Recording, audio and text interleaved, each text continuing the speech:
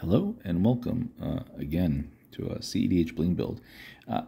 Today's deck will feature Esika, God of the Tree. Now, I put out a video a couple of hours ago of Esika, but after goldfishing and heavy thinking on the deck, just dwelling on some of the decisions I made as I just crafted it together quickly, there were way too many card changes that needed to be made. And so we're going to go through that once again. So it's like a take two video. So I apologize for that, for publishing a video prematurely. So Esika, the God of the Tree. This is not quite a cedh deck. I think it's a little too slow, a little very, very fragile glass cannon deck. And there's plenty of those, but this is especially fragile, where you want to use her backside to, you want to use her enchantment side to kind of special summon Godo from the deck as soon as you can, and then you do your Godo thing. So it's Esika is pretty much a 5-color Godo deck. So a little weak for cedh, and maybe too strong for casual. So it's a meme deck. It's a meme deck. And so let's get into it right off the bat, right off the cusp. We have Esika, God of the Tree, and on the channel we have our both arts. We always got to have, all the arts available. And so at the beginning of your upkeep, reveal top cards of your deck until you reveal a creature or planeswalker and spam it. So as you can imagine, the only creature in this deck is Godo. Now, I never owned a foil Godo. I don't own a Godo deck. I don't own like a Kiki Jiki combo engine, mono red combo engine, or any of the engines that go in a Godo deck, so I never had a chance to bling it out. This is the only deck I run Godo in, and so that's unfortunate. Of course, Godo is the race to 11. You equip the Helm, and that's GG's right there. And Magnetic Theft, so you don't have to pay the 5 to equip the Helm. That's nice. And since we're in Wooburg, you get Channel the Suns. That's another challenge that Esika faces, right? It's a Wooburg deck, and her enchantment side, being able to produce to cast her for Wooburg as soon as you can is could become problematic for a casual deck, right? Now, Godo's not the only win condition in this deck. We also have Isochron Scepter Dramatic Reversal to do a handful of shenanigans in this deck, as we'll discover soon. If you can imagine, there is a Underworld Reach in this deck. So we're in blue, we have Intuition, which gives you a pretty gross intuition line with these 3 cards: Lion's Eye Diamond, Savine's Reclamation, and Underworld Breach, where the winning opponent gets to choose nothing because it's an unwinnable situation. Brain Freeze, because it has really nice synergy feeding your Underworld Breach lines, of course. And then the Brain Freeze in itself could be a win condition.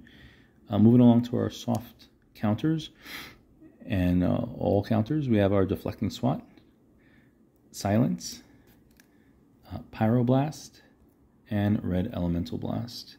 And then the other counters, we have Dispel, Swan Song, Mist Cast, Mental Misstep, Fierce Guardianship, Force of Negation, Pact of Negation, and Force of Will.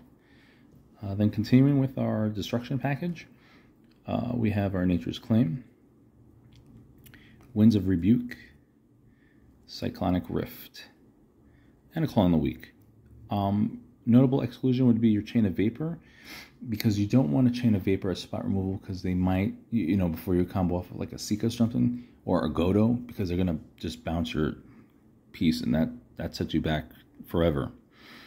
Then we move on to our Ritual package, starting us off with the Culling Ritual, Dark Ritual, Cabal Ritual, Rain of Filth, Rite of Flame, Jessica's Will, and then we have our Tutor package. We have a Muddle the Mixture, because that's a tutor more than a counter. Merchant Scroll, Gamble, Imperial Seal, Demonic Tutor, Vampiric Tutor, Mystical Tutor, and that Praetor's Grasp, because I will do things with your cards better than you can. And a Tainted Pact. There's no Thassa's Oracle in this deck, but my mana base can accommodate a Tainted Pact, and as you'll see in just a moment, I could still win through a Tainted Pact. Why? Because I get Praetor's Grasp or Mnemonic Betrayal, you're an opponent's Thassa's Oracle. And so with a Mnemonic Betrayal, what makes it extra disgusting is our wheel package. We have our Wheel of Misfortune, Windfall, and Wheel of Fortune. This is a Time Twister. It doesn't synergize with the with a Mnemonic Betrayal, but still, you could just shit out your hand and then Time Twister, and still good. Or Time Twister also helps you to put back a drawn Godo. And then our draw package, we have our Brainstorm, OG Git Probe, OG Ponder, OG Preordain, and an Ad Naus. There's no Angel's Grace in this deck. It's not entirely necessary. Our enchantments, we have Carpet of Flowers, Mystic Remora, and Copy Artifact. We do Isochron Scepter, Dramatic Reversal, Swan Song, Copy Artifact stuff. A notable exclusion, of course, is our Necropotence. Oh, and Peer into the Abyss. Just the black is just too difficult to produce. Our artifacts, we have our Lotus Petal, Felwar Stone, pretty much all the rocks, Arcane Signet, Chrome Mox, Mox Diamond, Mox Opal. I stuck with the Talisman rather than the Signets for Esika. Let's see how it works. We have our 4 blues,